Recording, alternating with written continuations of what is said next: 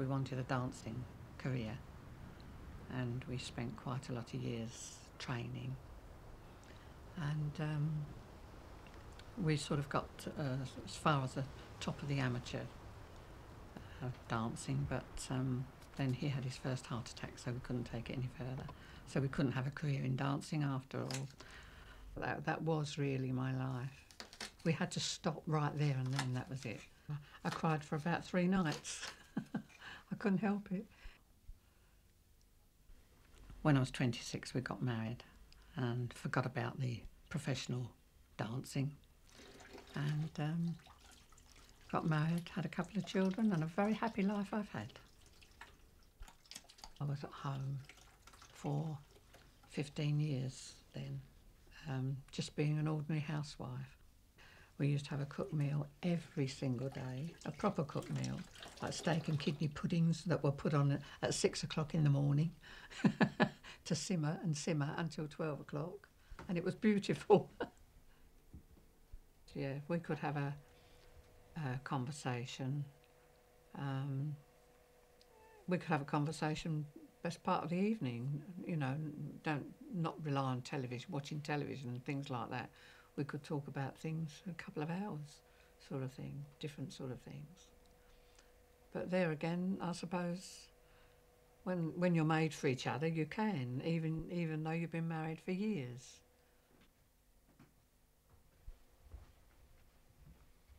He was 64, nearly 64, then he died. He was only in hospital from the Sunday morning when he had the heart attack, the big one. And the nurse rang me or the sister rang me at 12 o'clock at night, and she said, "Oh, your husband is critical. Will you come?" I shot down there. I shot down there in my nightdress and my dressing gown in the car. I just shot down there, straight over the lights, straight over traffic lights I went. But it was too late, so I never saw him conscious again. And that was it. But, well, life was finished for me, absolutely finished. You just don't know where you are for the first year or so. He hadn't retired, as I say. You were always together Sunday and Saturday. That was the worst day. It was the quiet, the peace, having a house full normally, you know, children and husband, and then just your husband, and then no husband, just on your own. It's the worst possible thing that can happen to you. So what I did, I couldn't stay in the house at all on a Sunday. I used to go out on these coach trips, and apparently it's a well-known thing that England revolves round widows and coaches, taking them out every Sunday and Saturday, widows to this place and that place, all various seaside places, you know. I had a dream one evening, one night. I was having a dream. I was having a Viennese waltz in the clouds, absolutely in the clouds. And you know, I woke up and I was absolutely on a high, absolutely on a high. I really dreamt that we were having this wonderful Viennese waltz in the clouds, and I was out of breath through it. And I just thought, oh, that was funny.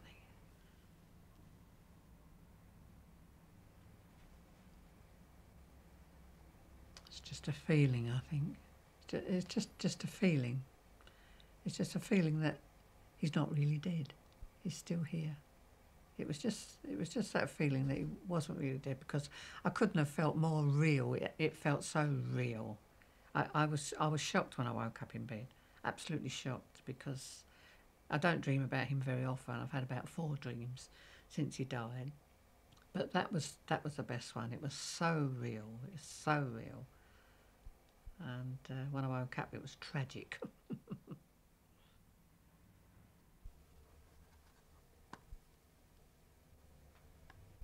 When our movies and morals were black and white in the not so good old days, you could always be sure it was time for flight when you heard this well-worn phrase. Feet, do your stuff when the game is way too tough. You don't have to play, just look down and say, feet, do your stuff. Caught in the buff by a brute who cuts up rough. You do best to fly, grab your pants and cry. Feet, do your stuff. You find it comes in handy when you're in an iffy spot. It's better to play or run away than stay, risk getting shot. Don't try to bluff, that just isn't time enough. You've got more to lose, just forget your shoes. Feet, do your stuff. One Sunday afternoon, I was advised to go to the Café de Paris. I went upstairs and sat on a balcony and looked down at all the dancers, but I just couldn't envisage dancing down there myself with somebody new.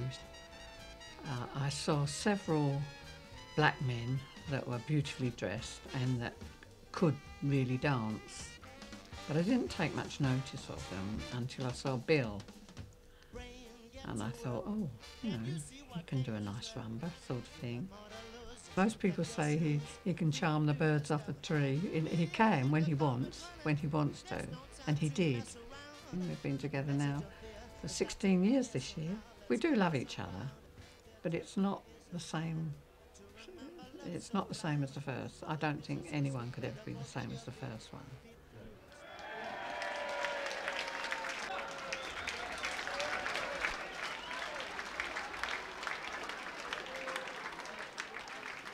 I can't even do the Paso Doble, so don't tell. I'm not doing this interview if you tell lies. We won all 5 of the dance. We had 5 dances yeah. to do, and the Spanish was dancing, and we win the competition.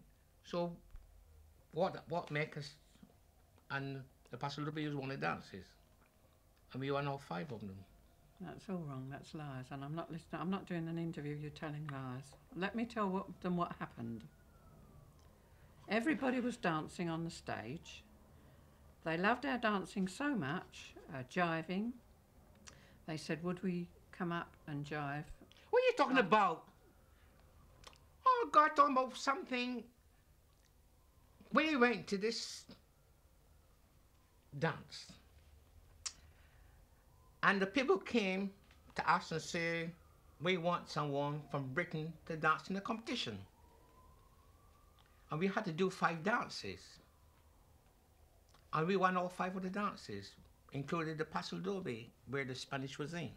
So we must have beat them to win. Because you don't know what she's talking about. So I won't say anything then. Yeah. She cannot argue with me about Nobody dancing. can argue with you, Bill, about anything. Well, you can't. But I was dancing when I was 6 years old. I've been dancing since I was 12. And I can't. I was trained at 17. And nobody in this world can tell me about dancing. Nobody, nothing. I concentrate on like a surgeon. He do one job, but he can do other jobs. I'm a professional jiver, but I can still do Latin. But Latin is what came from my country. So sometimes she tells me about Latin, and the Latin came from my country before it came to England, because he's Latin American. She can't do it in my way, because she's not as the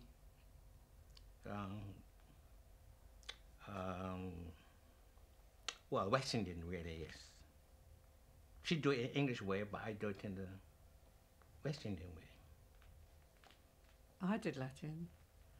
I was with my husband when we danced the 4 dances, ballroom dances, for quite a few years before we started having lessons in Latin.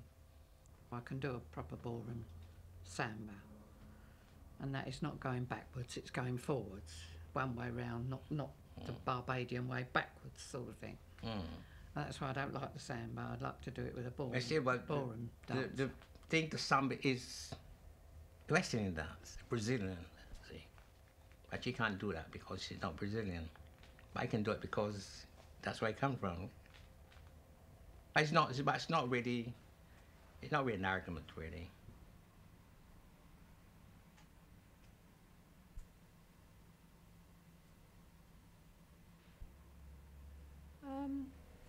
Well, Bill never listens to anything.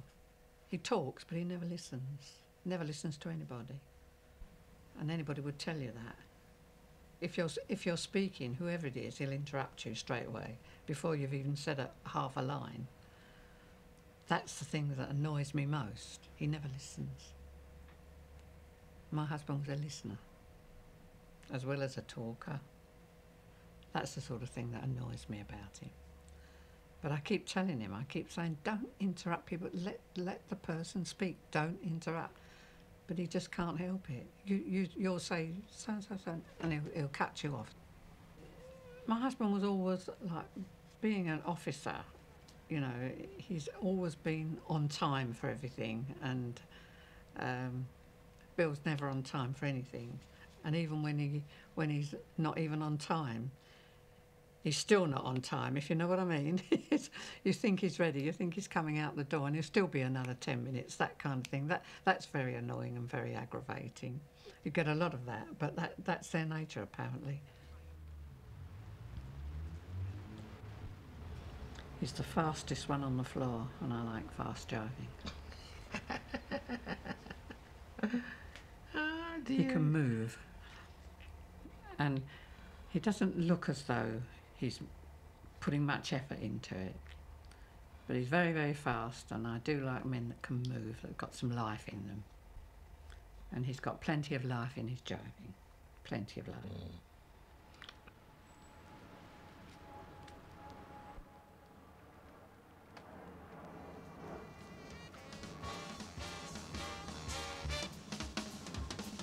Brain, get to work. Can't you see what dangers lurk? You got more to lose, just forget your shoes. Feet, do your stuff. We'll hit the carpet running. There's no time to mess around. The message of fear has got to your ears, so now let's cover some ground. There just isn't time to remember love sublime. Though the kisses were sweet, better vote with your feet. Feet, do your stuff. Well, I said feet, do your stuff.